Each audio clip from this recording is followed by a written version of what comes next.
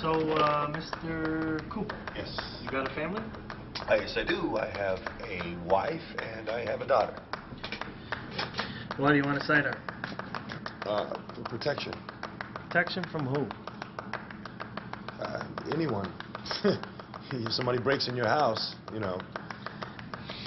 Well, Mr. Cooper, your references all check out. You have no criminal record. You don't qualify for a pistol permit. Now let me tell you something. What's that? A lot of people come through here to get permits for hunting, armored car jobs, security, and yet you sell real estate. That's right. Well, the only reason somebody like you would want a permit is because you're afraid. Is that right? Yes, it is.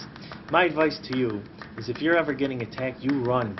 You run as fast as you can, you don't look back, and you get somewhere safe. You understand what I'm saying? Pretty much. The last you want to do is turn around and shoot your daughter because you think some bad guy's trying to throw you a surprise party. Right. Now look, you keep it in its box. You take it to the range, and you don't shoot anyone. I will. Okay? I will. Well, congratulations, Mr. Cooper. Mr. Cooper. Cooper. Okay. Thank you very Take much. care now. Thank you.